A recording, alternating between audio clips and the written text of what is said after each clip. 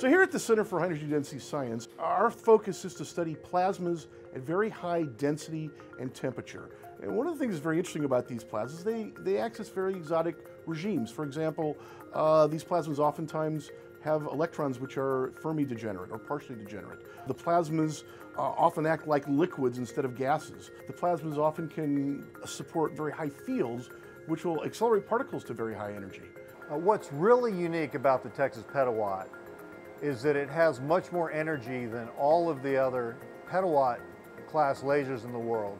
So the Texas Petawatt, being a glass laser, has a longer pulse duration but much more energy. So we're typically at around 140 femtoseconds and 120 to 140 joules of energy to get our petawatt.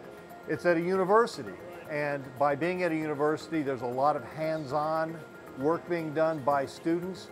It prepares them very well for the large facilities around the world that are coming into being and being developed at places like Eli and ones coming on board in Korea and China. Some of the things that's really cool in a machine like this is that it accesses such remarkable extremes. It accesses an extreme in power.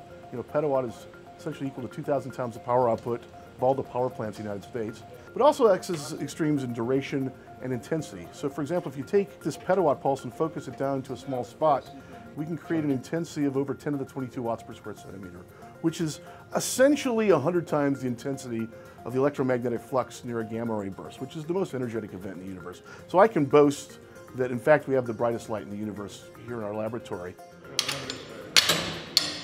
The way we amplify such remarkable high powers, if I were to take a pulse like this and amplify it directly in traditional laser materials, I would drill a hole right down the middle of the laser. This is not going to work. So the trick that we use is something that was developed, a very clever trick developed in the mid-1980s, which is to take a pulse that's short in time, which means it's broad in spectrum, spread the spectrum out in time before we amplify it, which means that if it were sound, it would sound like this. It means the pulse is chirped in color, amplify the pulse, and then undo the chirp and recompress it down to a very short duration. Over the past 5 or 6 years, I have led a continuous series of experiments that have used the uniquely high energy and short pulse duration of Texas Petawatt laser pulses to capture about 1 billion electrons from a ordinary plain vanilla ionized gas or plasma and organize them into a tiny submicron bullet and accelerate them up to energies of 2 to 3 GeV, which is a job that would require an instrument 10,000 times longer with conventional technology and several hundred times more expensive.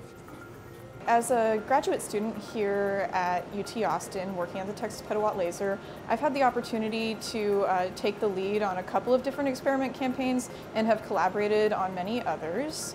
It's really great. A lot of grad students, our day-to-day activities are basically performing the experiments and dealing with the unique challenges of working with these high energy density plasmas because they're incredibly hot, dense, short-lived. We have to make them under vacuum, so they're really hard to create and probe. One of the great things about this facility is that it's both big enough that we can really perform cutting-edge research right here at UT Austin with all of the support and mentorship we need, but it's small enough that we grad students can really do the majority of the work and take leadership roles. The goal of this experiment was to create the densest electron-positron plasmas and the most intense gamma ray sources in the universe. Well, one of the things that excites me a lot about this is that much of the world is starting to move into this arena. There's some very large facilities being built in Europe. We have a lot of the expertise and a lot of the ability to help shape the future for those other facilities, to test out ways to make measurements at these extremely high intensities, to help teach them about the issues on optical damage, on maintaining the laser, and we should be able to participate with them, and we already have them coming to us to do work that will be valuable to them when they come online, you know, over the next few years. We're in an interesting state now. We actually have just recently received from Los Alamos a set of equipment from a laser that they shut down. There was a laser called the Triton laser at Los Alamos, which was a really useful and productive system over the years.